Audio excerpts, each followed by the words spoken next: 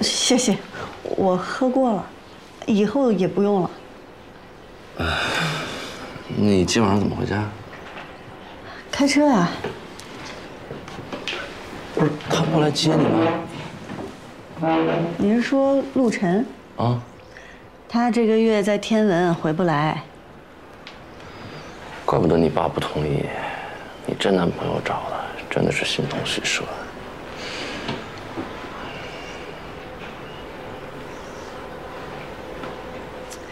我们认识这么多年了，你应该知道我是一个不喜欢跟人讨论私人事情的人。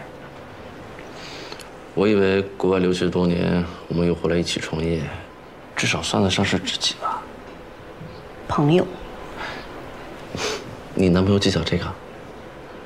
哎呀，我未婚夫不计较，我自己计较。他对感情的纯粹度要求高，我不想让他不高兴。在感情上一味退让，这不是一个很好的相处方式，知道吗？这不是退让，是诚意。我对感情的纯粹度要求也高，他能做到和我一样。那万一他左右逢源呢？不会。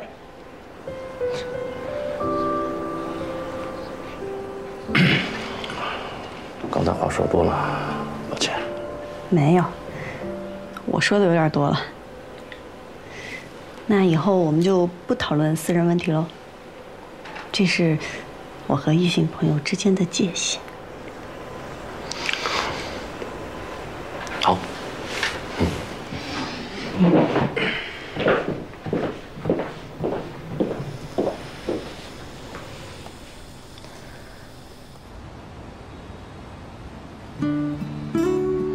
刚下班，累死了。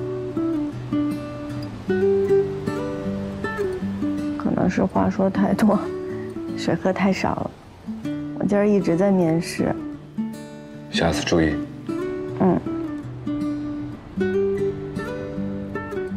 都没有人给我做早饭了。冰箱我都给你装满了，一共7种，你每天拿出来稍微热一下。哦。你在哪儿给我打电话呢？唯一有外线电话的地方。哦，实训基地，那就不能拍照了。当然。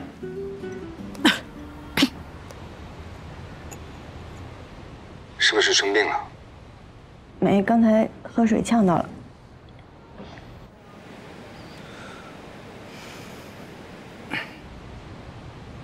哎呀，现在换季，你当心点，别感冒。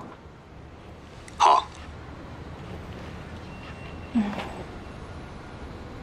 我想睡了，说句好听的，比如说，你想我了。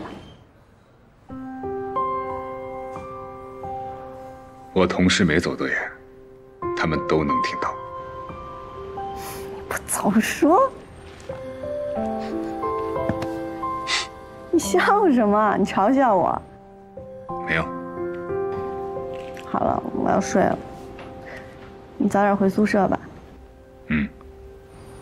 哎，等一下。那你说一句不怕他们听的。不说算了。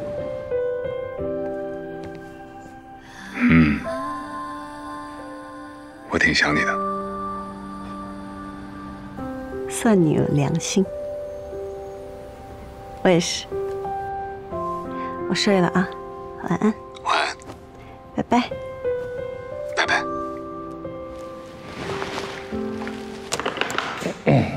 不行啊，陆教官，被老婆拿得死死的啊！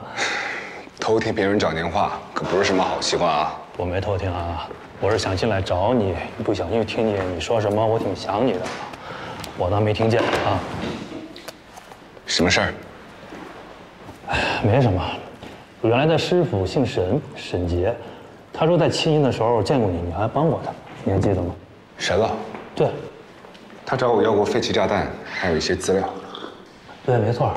刚才我们俩通了个电话，我那时候说你也在这儿呢，他让我给你带跑。你也帮我跟他问个好。